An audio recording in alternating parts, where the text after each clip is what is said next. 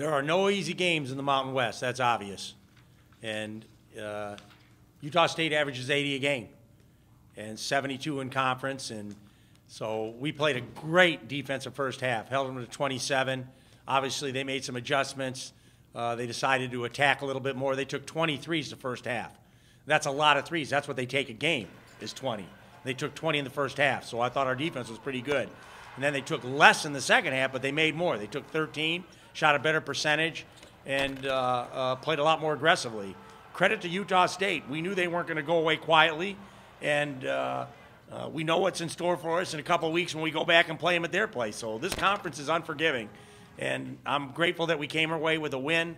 Adam SEIKO, I told the team in the locker room after the game, I'm not sure if SEIKO was sick or if he was at Club Med for 3 days, you know, getting his legs fresh.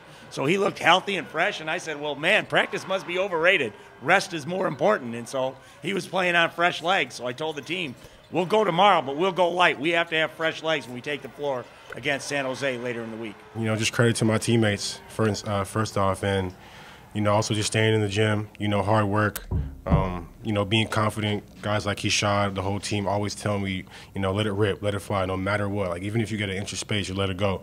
And, you know, it took me a while to, you know, kind of, you know, get comfortable doing it. But, you know, as the season has gone on, I appreciate them for the confidence they put in me and, you know, just finding my open spots on the floor. It's hard to be surprised, but I'm still surprised. Like, it's crazy. We know Adam's shooting 50% right now. So if he missed one, the next one gonna go in. So this time he made 6 for 6, 7 for 7. So it's like you know he could do it, but it's like when it's happening, it's still like alien-like. So Adam, one of the best shooters I ever played with. He know that. So.